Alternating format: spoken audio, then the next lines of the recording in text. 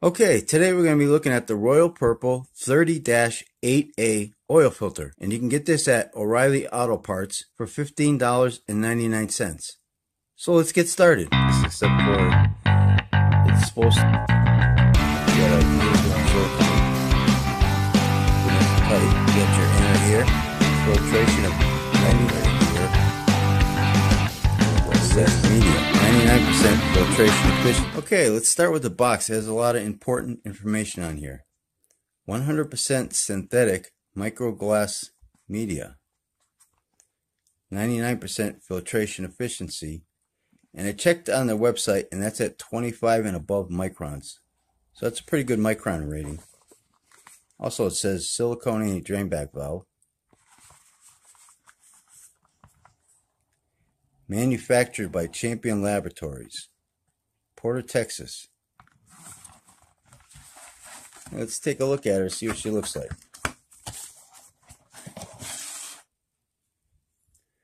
We got product of USA, a date code of 060618C 21.37. Royal Purple. This is a sticker.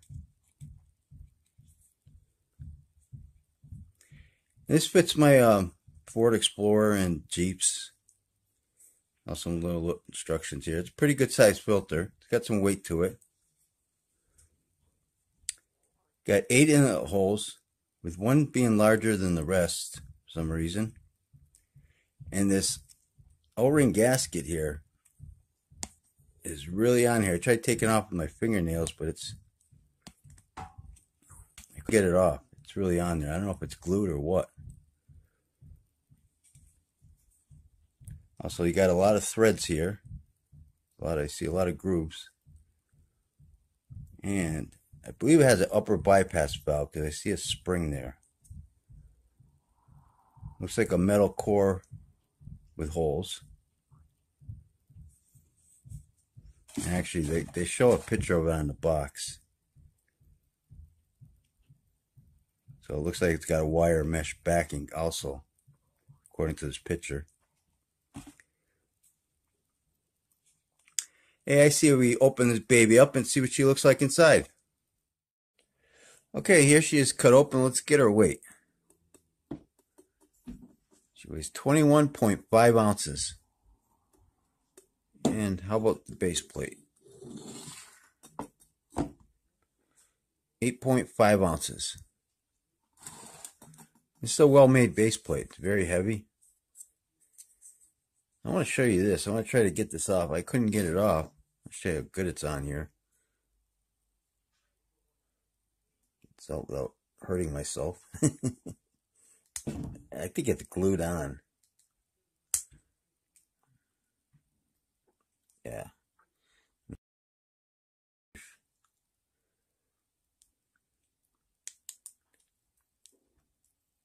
Oh, there it goes. Wow. Oh, that's a thick one. Look at that. Wow, that ain't coming off.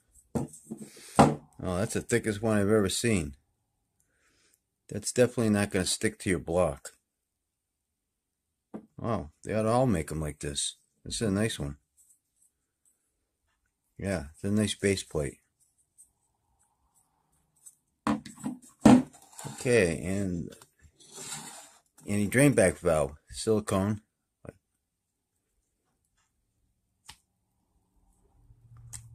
Nicely made. It's got these little guys on it because it's got the upper bypass valve. It's got an upper bypass valve built in. See that? Built right into the filter here. The end cap. Metal end caps. I counted 35 pleats. And this is a strange seam right here. I don't know if it's like fused or crimped together down there. But you can see it's got a metal screen backing. And I'll see it afterwards when I cut it open. But I counted 35 pleats, this being one of them. And they're pretty evenly spaced. They got a little sloppy with the glue right here. You can see that's a big chunk of glue there. But the rest of it looks fine. Just that spot.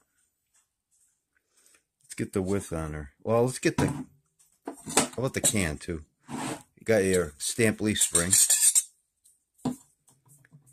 And this I can't understand why they put a hole in it when the bypass valve is up top. You don't need a hole down here.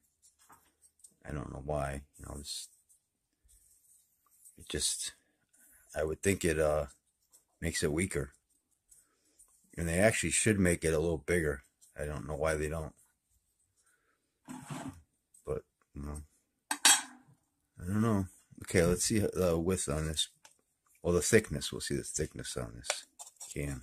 This can didn't open too easily, so 0.4 millimeter. Yeah, it's a thick 0.4 though, because it's a well-made can. It didn't open too easy.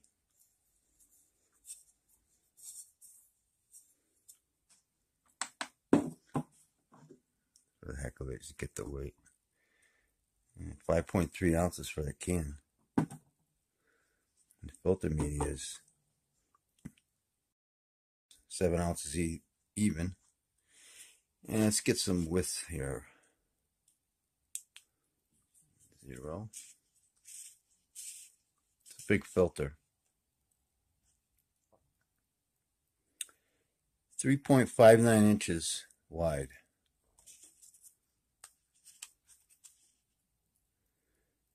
Get 2.97 that way. And 4.13 that way.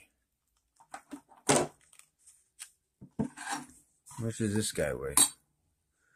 0.4 ounces. Yeah, this is pretty thick media, heavy duty. It's definitely heavy duty stuff here. You know, this ain't gonna tear, that's for sure.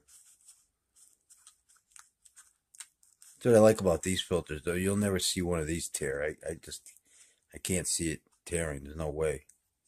And that's a nice bypass valve too. It's too bad. Too bad with the glue. Maybe it just happened. I picked a lousy one. I don't know. Seems like every filter I open up, it's got some kind of defect to it. But I say we open this baby up and see how long she is. Okay, here she is all stretched out. And she's 52.25 inches long. She could probably actually go to 53, but I left a little slack at the seam just to show you guys the seam on here. Okay, and here's the seam. And she did come apart when I was pulling on it. But it took some effort to pull on it, so, I mean, you know, I don't think it'd come apart when it was inside the filter. And here's your wire backing. And this definitely will never tear. I mean, this won't tear. This filter media will tear, but it's still pretty, you know, it tears pretty easily, but with this, they actually all tear anyways pretty easily, but with this wire backing it, it's not going to tear at all. I'm trying to get it apart, but it's like fused together or something. I don't know. You look at that. It doesn't come apart too easily. Anyways, that's where the seam is. It's pretty good. It's, you know, this filter media itself is was it 99% at 25 microns, so that's a pretty good micron rating. And being a 100% synthetic microglass filter media. The filter media is fine on this thing. Let's go back to this and let's check out the rest of the filter. Well, you got a nice anti-drain back valve. These are nice. I like this. I like these upper bypass valves. These are, I wish I knew what the setting was on this. I couldn't find it anywhere, but when it's in there like this, your oil comes down in through here. And if your filter's all clogged for some reason, you know, it's not going to pick up debris on your filter and come down here and go through a bypass valve. Instead, it would come straight in, straight through, and then in through this way, into these holes, and out of here. In case some of you guys didn't know. I mean, most of you guys know this, but I figure I'll just show you. You know, and they put these little tab things on here, like, so it doesn't get squished all the way down when the oil's flowing in. It's pretty good. I like these things. These are nice. And the O-ring gasket on this one is nice too, because this way ain't gonna come off. I had a hard time prying that off with a knife there, and kids, don't do that at home, please. Shouldn't play with knives that way. And the only thing I don't like, I don't care for these guys, you know. Why they have a hole there, I don't know, but I would prefer a coil spring any day. And, you know, that's about it for this filter. I mean, it's got a nice base plate. Filter media is nice. You got a lot of holes here. This is all nice and sturdy. Nice can. There was a little bit of extra glue on it, but, you know, I've seen a lot worse. But it's a pretty pricey oil filter, so me personally, I would go with a Fram Ultra. You know, you can get them at Walmart for like $9. The price is almost half. So I'm going to wrap this video up. Don't forget Oil Filter Friday. I open up a new automotive oil filter every Friday on this YouTube channel. So if you like this video, please hit that like button. It's free, and it makes you feel good. Thanks for watching, and take care.